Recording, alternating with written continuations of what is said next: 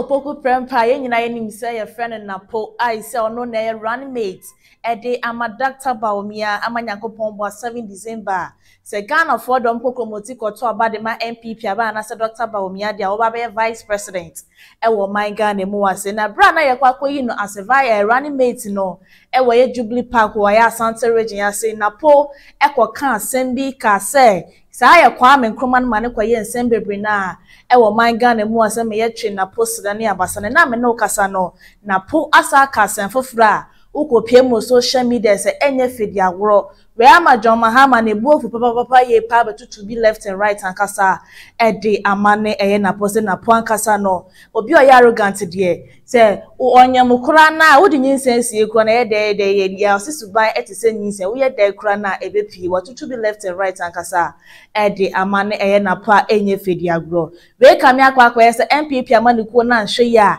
afi 2024 about to ye kwakoto Nyankopon bo 7 December no and sure ombeko opposition cause they that arrogance na dey target eye NAPO no ya doso dodo bi musu wonim kasa se nkomba ya nkomo sesa NAPO na mofo nipa foforo embe running mate and farmer Dr. Baumia bu pese o breaking the 8 ni nko ade a saane de a enya de ebetimi aboa wo mama breaking the 8 na wo MPP amanuku no ebetimi abamu ede ama wo message so be like ya share so da ma foforo na foforo so etimi akabi na the comments ni safa comment section hono mo so ede aba ene no first time subscribe YouTube channel no so da be ya dan de nya video tuma obehu de egoso my Ghana na ewiase afa na nyina medin ere wo hemale nko no shiame now the ATOP eri so sawale asem obetimi nsa from hana ATP bebe me nem bia so no major fel so kama enche bia ne won say mampani abedi che Dr. Baumia be pie one MPP ma no kori nyina be pie mu Asante region ha say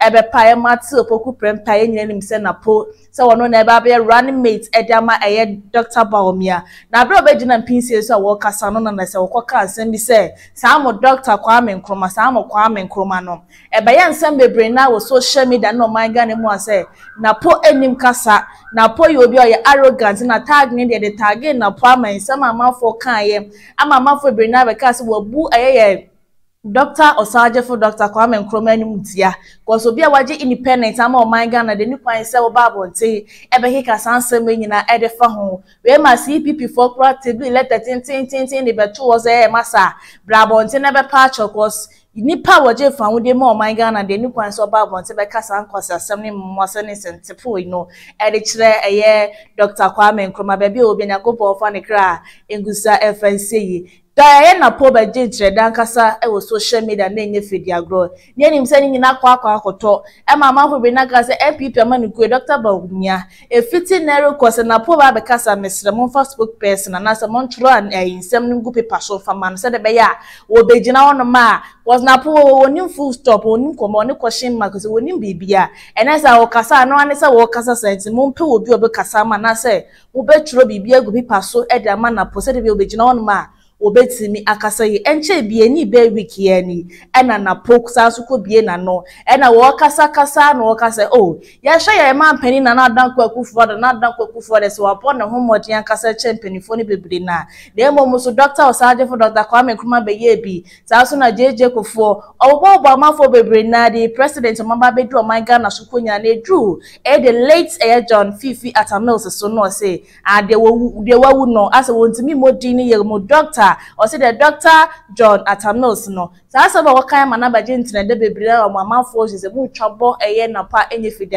sa wonte sa na se wu sa video na eye NAPO na wo kasa so na message so be ka no ho ni akwakotie nsema NAPO ejina pinsie so na wo kasa de wawu kono na wo ka eye ye mampani dada wanya ne baby ko eye John Fifi Atta mo se enko tie sa asem ne ba de dia kan nyina so beto also waye bebe no kra min hai mitika basa kabio sa emaya abaga na hanyina obia ni ha waye adwuma se na nado dan kwafuado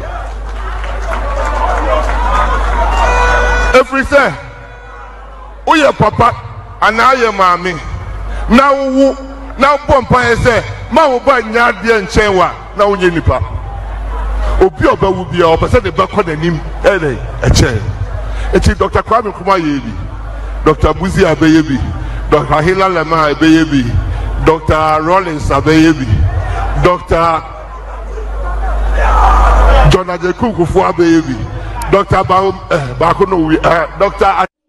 In some way, and a NAPO, Agent Pincy, so Kaye, as a wobble Mudina, a drew 50 at a mills, so I was a dear Wukono, a house, a Dr. Jonathan Milson, yes, NAPO, to bomb be NAPO. Now one gasa dear, how would your wife say that taggy what I go to Unicasa? That's would be a bit in a piano to bomb. Now, that you was a running mate to a bomb and then show up to bomb. Say, MP man who could man show you a part of position at the Amoko.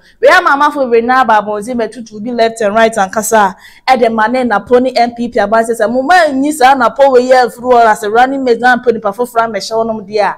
When the more MPP are going to call Mary my air Dr. Jonathan Asante, a babonti to be a Casa de man and a person a pony my dear, the antitina po. Obi a wasi ofra himfie pa na eze obie na no bia na eze ensemptefo nko na efri na no moba we so ma captain smart so ko x na friend Twitter no e we kan sem bebre na de fa na post we kan se na po ankasa no obi asabi na adwen na enye adwuma na odidi na part ma enye fediago e ma ne sa susu biem ka se obi bia de popon bo 7 December do ko promote be kwa kwato oba e da ma MPP abati se do ko pantane kuhwehwe wa adwen se obi bia e bokwa was MPP abane ne party bia and I said, you could be as a would do community, a quatuaba, at the man of travel so as so babon, but to be left and right, at the my MP, abandoning Napua, not any fidioness, Napo, there's still now, when you're not doing so, but sister, if it's arrogant, near my is a cake of fun home. Then I may no cassette, the man penny that I want to nearly the end this Samon Kuno,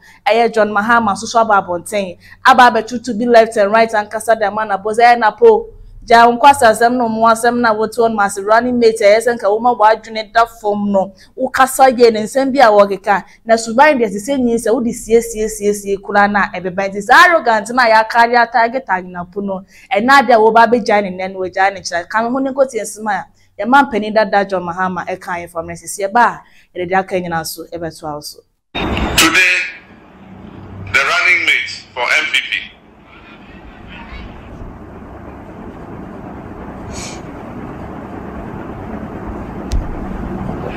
and introduced him to Otumfo. Otumfo said, oh, we brought you up because you are part of the Meshia Palace. And we know we brought you up well. But we hear you are arrogant. We hope that you prove people wrong. As soon as he left there, not up to 3 hours, he went and said, Mokwame Nkrumah no. That's your Kwame Nkrumah. That is a very disrespectful thing to say about the founder of this nation, and especially a founder who is no longer alive. You can insult me because I can respond because I'm alive. But you don't say, in our tradition, you don't say evil things about the dead. You don't disrespect the dead because they are not alive to respond to you. In the past, ghosts were powerful. As he said that Nkrumah's ghost would have knocked him down. But now, the ghosts have all become disarmed. And he can't hide the arrogance. I was just watching a video yesterday, and he was talking about the past president. He said Rawlings, and he said Kufo, and somehow he even forgot Professor Mills's name. And then he said, Bakuna Awewuno. That one who died. I mean, how can you talk like this? Very disrespectful, very insulting. Bakuna Awewuno, the one who is dead. Arrogance is like pregnancy. Former President John Mahama says no necessarily the NDC amanukuno see for 4 years na kano.